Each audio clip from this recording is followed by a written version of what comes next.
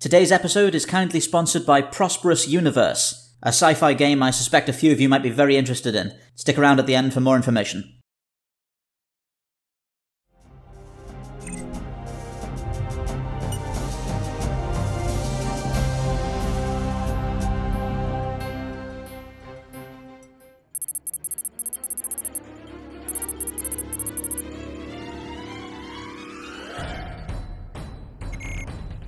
Introduced in the early 2270s as a successor to the seminal D7 class, the Katinga-class battlecruiser is a rugged and versatile warship that sees little reason to deviate from the incredibly successful design of its predecessor, instead simply building on the strengths of the D7 and reinforcing them with modern technology to create a deadly and highly renowned vessel that would ultimately remain in service for even longer than its venerable forebear. The basic shape of the Katinga dates back as far as the D5 battlecruisers of the mid-22nd century, and the brutalist functionality of this design serves the Katinga just as effectively. The ship stands at a length of 349.54 meters and a width of 251.76 meters, with space on board for a crew of 800 Klingon warriors, supported by flight crews and embarked troops.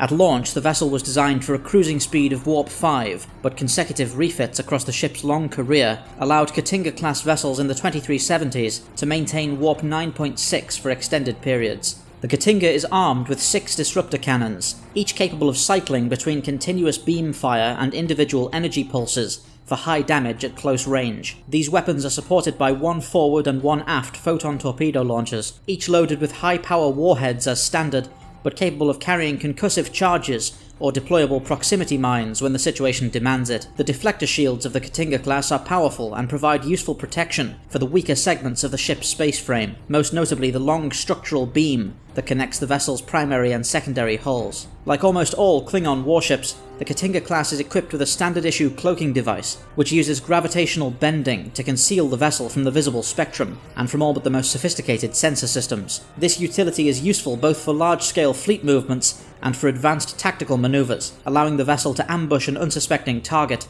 and deliver a deadly salvo of torpedoes. In addition to this, the reconnaissance applications of a cloaked battlecruiser are naturally extensive, and have often facilitated the popular Klingon pastime of purloining military technology from the Romulan Star Empire and from other powers. By the 2370s, the Katinga class had been somewhat overshadowed by the cutting-edge designs of the Vorcha and Negvar class, as well as the continuing popularity of the Bird of Prey among Klingon commanders. Nevertheless, the ship served valiantly in the Klingon Empire's efforts against the Cardassian Union and later the Dominion, filling a useful mid-range attack role, and often overpowering vessels far newer than itself in single combat. Ships of the Katinga class were used as part of the attack on Deep Space Nine in 2372, where they were crucial to quickly penetrating the station's powerful shield generators and deploying masses of Klingon warriors in a coordinated and violent boarding action. The Katinga class finally reached the end of its service life in 2379, almost 11 decades after its commissioning. Having served in dozens of wars and won glory in countless battles, the vessel has more than earned its place in the annals of Klingon folklore. Small elements of its heritage design would be carried over into the frames of more modern Klingon warships, but in broad strokes, the resignation of the Katinga saw the end of the traditional style of Klingon battlecruisers that had served them so well for centuries.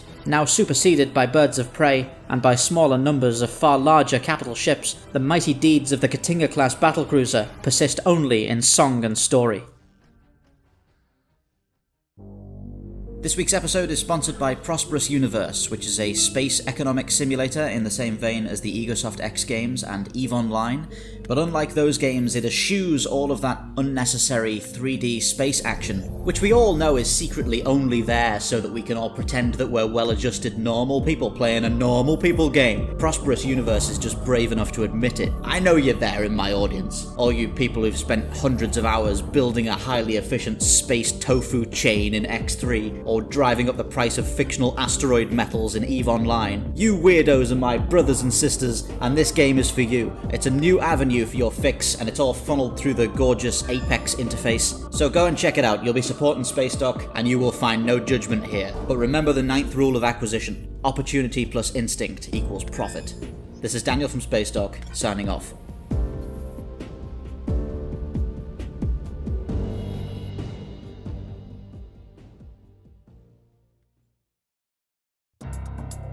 Thank you for watching Spacedock. If you're interested in supporting the channel, please do check out the links on the screen right now or in the description below for our Patreon and channel membership services. Anything you can pledge goes towards improving our team and our equipment and allowing us to put together bigger and more exciting video projects for you guys on the channel.